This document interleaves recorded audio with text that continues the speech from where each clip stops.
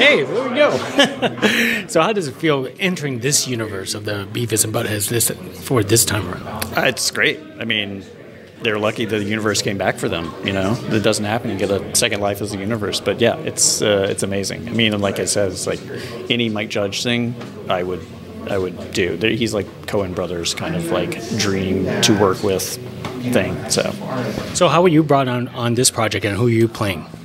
I play Richard Wack, and I'm not sure if I play some other ones. I recorded a bunch of voices, and they were like changing stuff around, depending on who the other actors were. But yeah, I played this like. I also play a guy at the mall. That's it. I recorded a bunch of them. Yeah, and I either got the job thanks to Lou Morton, he used to write on Veep, in combination with Julia Ashton, who's an amazing, casting director, and she's benefited me and put me in so much stuff. I love her. So now, you've done a lot of animation series and movies, and most recently Bob's Burgers and so on.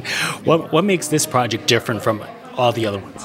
Well, it's a Beavis and Butt-Head movie. There weren't. I mean, that's obvious. That's basically the answer to your question. No, but I mean, I would say I also recorded in my basement for Bob's Burgers, so they're very similar in that regard.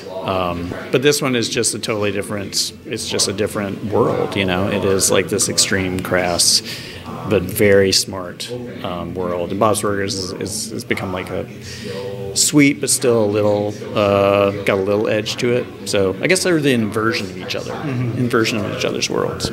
And before I let you go, why do you love animation so much, or at least this type of job? Two answers. One, they employ me, so I think the animation industry is wonderful, and I support it as an art. And then the other thing is it reminds me a little bit of like improv, in that the limitations of what the world can be is only within the artists, or the people they hire to illustrate it. So from that respect, I love that. It's just like it can be a very mind-driven, but not budget-heavy. This is a terrible answer. Industry. Anyway, employ me. Thank you. Well, thank you for speaking with us. Thanks.